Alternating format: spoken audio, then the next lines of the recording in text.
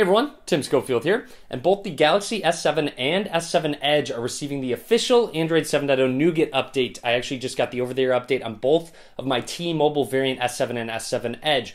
And with that being said, there's a lot of new changes, some new features. Looks-wise, it definitely looks different as well. So let's go ahead and talk about everything that's new with the Android 7.0 update on the S7 and S7 Edge. Let's go ahead and get started, and I will be doing a revisited video on one of these two devices. I'll throw my SIM card in it and make an updated review video. I haven't decided which one I'm going to do, the Edge or the regular version. You can drop a comment if you have a suggestion or you'd like to see one. So let's go ahead and get started. I'd like to show you that I am on Android 7.0 Nougat on both of these devices. Android version 7.0, you can quickly tap it, and there is that quick Easter egg. First of all, taking a look at the lock screen, really not much different. You do have a phone icon and a camera icon there, quick shortcuts that you can swipe up on, and you'll see notifications are transparent until you act upon them. So once you go ahead and act upon them, they become less transparent, which I really like. It's a really nice little animation, and of course the fingerprint scanner works very well still. Now next, swiping down, you'll see up at the top, overall, aesthetically, it looks a lot different. You have a brightness bar, you have some quick toggles that you can just tap and activate or deactivate. You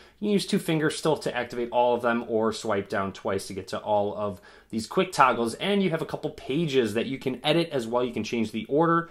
You'll see up at the top you have a search phone and scan for nearby devices, a quick voice search as well. Pressing these three dots is where you can actually edit these. You see here's your Easter egg, here's nearby. You can just press and hold and change the order of them, and of course whichever ones you want up at the top are the ones that show up when you just swipe down once. Now there's also a way to customize the grid. So you see button layout, you have a 3x3 grid, you have a 5x3 grid, so you can have a lot more, or 4x3. So here's a look at the 5x3, a little bit more compact, still have a lot more into one little page, so you might not have to even swipe over, so that kind of condenses it. Nice to have that option. Of course, if you'd like a little bit more bigger icons, you can just go to button layout, go to 3x3, and there you have it. Next up are notifications. So pulling this down, you'll see I have a quick Hangouts message, and there's a quick reply option. So you can swipe down to expand it, and you'll see the reply buttons in the bottom right. You can tap it. You can go ahead and type a quick message and send it off, and without even opening up the app, you can go ahead and do so. Now,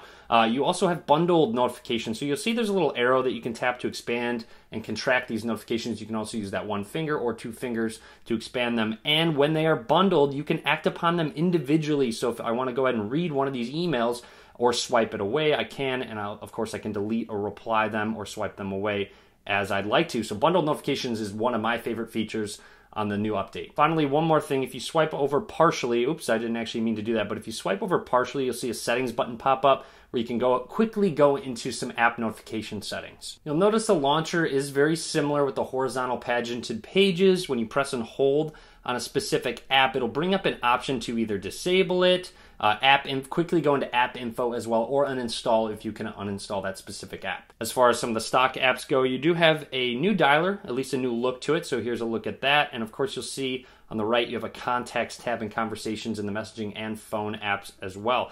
The camera app also got a bit of an update, so here's viewing camera modes, swipe right to available camera modes, viewing camera filters, swipe over, and switching the camera, you can swipe up or down. So there's just kind of your motions that you can do to actually get to those various options. So here's more modes, you can download it. Of course you do have your pro mode, and then here's all those filters as well. And you see much less going on up at the top. So a lot more simple and a lot easier to use. Of course it's going to work very well. I mean, I really do love the camera on the Galaxy S7 and S7 Edge. It's one of the best out there right now. You see HDR auto mode. You can go ahead and do a quick flip with that button, or of course you can swipe up or down, and a quick settings button as well to get into multiple settings for the camera. Moving along, the settings app got a bit of an overhaul, so a new look, more things categorized a little bit differently, and some new settings as well. So you'll see here, I go into display, of course that blue light filter's there. You can change your screen resolution, so you see I'm on 1080p right now. Let's go ahead and apply it to 1440p. So there you have it. You can change that on the fly. Of course, battery life is going to be a little bit different.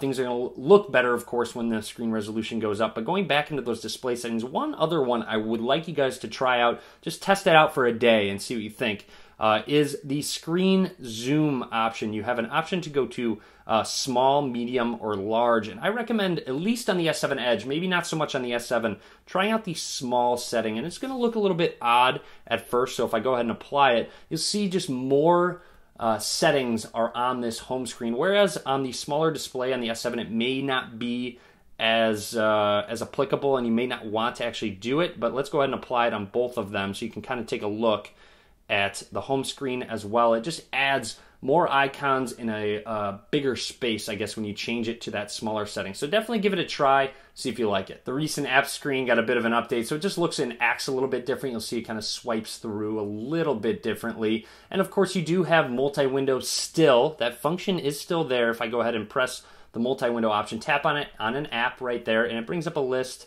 of other apps that I can open in that multi-window. So now you'll see that you can resize specific apps with this middle icon. If you tap on the middle, it brings up, you can still flip-flop them. And then, of course, if you tap this icon, it just kind of brings it in that pop-out window. So instead of actually swiping down from the corner of the app, you can go ahead and activate pop-out window with that. You can minimize them still, and they activate those little bubbles that you can swipe around. And then, of course, if I expand it, I can do so. Now, again, like I said, you can still go ahead and swipe from the corner to activate that pop-out window. So that option is still there. Really great feature of that Samsung adds to the Android operating system that I kind of wish was on stock Android. Next, there's sort of an Alt-Tab function. If you're in an app, you can go ahead and tap the Recent Apps button twice, and it quickly swaps between two apps. Very easy to multitask this way. You'll see it's very, very quick, works very well. And then, of course, you have your new emojis. So you go ahead and tap on the emoji button in the Samsung keyboard, and here they are.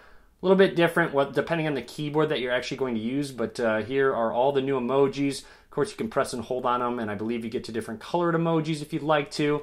New styles. Android 7.0 Nougat brings some new emojis. Of course, on the edge, you still have those edge panels that you can, Apps Edge, Tasks Edge, People Edge. You'll see news, and of course, you can add specific ones if you'd like to, and download other ones, device maintenance, sports, all that good stuff. So those are still there on Nougat. Really haven't changed too much. The screenshot interface got a bit of an update, so home and power button to take the screenshot, and here it is. Tap to scroll, draw, crop, and share as well. So a little bit different, and you'll see it did go away pretty quickly, so you kind of got to act upon it pretty quick. Jumping back into display settings, the always on display got a little bit more layouts, so you can go ahead and customize it to your liking. So some various layouts that got added to Nougat. You can also jump into advanced features to get to your various settings, such as quick launch camera, one-handed mode, palm swipe. Those are all right here in those settings, so those did not get removed whatsoever. Now, if I swipe down, you'll see there's a new performance mode that you can just activate, where you have game, enhance your gaming experience, entertainment as well,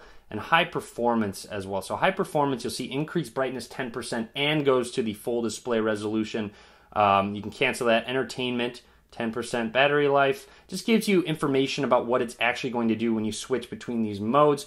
Game mode actually bumps it down to 1080p, so it makes it a little bit more smoother because, of course, you have a lower resolution. But anyways, that's about it. That'd be the Android 7.0 Nougat update on both the Galaxy S7 Edge and the S7. Again, click that subscribe button so you're notified when I make that revisited video. More videos to come as well. Hopefully you enjoyed this video. If you did, click that thumbs up button. And as always, guys, thank you very much for watching.